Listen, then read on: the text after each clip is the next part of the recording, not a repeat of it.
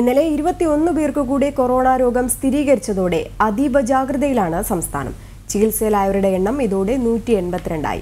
Virus ബാധ സമൂഹ വ്യാപനത്തിലേക്ക് കടക്കാൻ സാധ്യതയുള്ളതിനാൽ പരിശോധനകൾ കൂടുതൽ കർശനമാക്കാനാണ് പോലീസിലുള്ള നിർദ്ദേശം. കഴിഞ്ഞ ദിവസം 21 പേർക്ക് കൂടിയാണ് സംസ്ഥാനത്ത് കൊറോണ രോഗം സ്ഥിരീകരിച്ചത്. ഇതോടെ കേരളത്തിൽ വൈറസ് ബാധ സ്ഥിരീകരിച്ചവരുടെ എണ്ണം 200 കടന്നു. രാജ്യത്ത് ഏറ്റവും കൂടുതൽ കൊറോണ രോഗം സ്ഥിരീകരിച്ചതും കേരളത്തിലാണ്. കണ്ണൂർ ജില്ലയിൽ 8 പേർക്കും കാസർഗോഡ് ജില്ലയിൽ 7 പേർക്കും തിരുവനന്തപുരം, എറണാകുളം, തൃശൂർ, പാലക്കാട്, മലപ്പുറം, ഇടുക്കി ജില്ലകളിൽ ഓരോരുത്തർക്കുമാണ് ഇന്നലെ രോഗം സ്ഥിരീകരിച്ചത്. തിരുവനന്തപുരത്ത് രോഗം സ്ഥിരീകരിച്ചത് പോത്തൻകോട് സ്വദേശിക്കാണ്. 63 വയസ്സുകാരനായ ഇയാൾ മാർച്ച് 23-ാം തീയതി മുതൽ ആശുപത്രിയിൽ നിരീക്ഷണത്തിലായിരുന്നു. ഇയാളുമായി അടുത്തിടപഴകിയവരെ നിരീക്ഷണത്തിലാക്കിയതായി ജില്ലാ ഭരണകൂടം അറിയിച്ചു. വിവിധ ജില്ലകളിലായി 1,41,211 പേർ നിലവിൽ നിരീക്ഷണത്തിലാണ്. ഇവരിൽ 1,40,618 പേർ വീടുകളിലും 591 പേർ ആശുപത്രികളിലും നിരീക്ഷണത്തിലാണ്.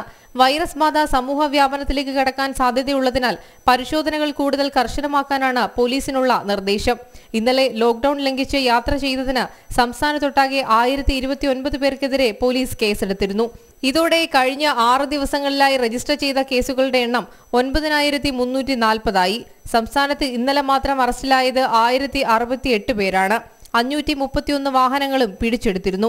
അതോടൊപ്പം സംസ്ഥാനത്ത് കമ്മ്യൂണിറ്റി കിച്ചണുകളുടെ പ്രവർത്തനങ്ങളിൽ വ്യാപക പരാതി ഉയരുന്നതിനാൽ പോരായ്മകൾ പരിഹരിക്കാനുള്ള നീക്കവും സംസ്ഥാന സർക്കാർ ആരംഭിച്ചിട്ടുണ്ട്.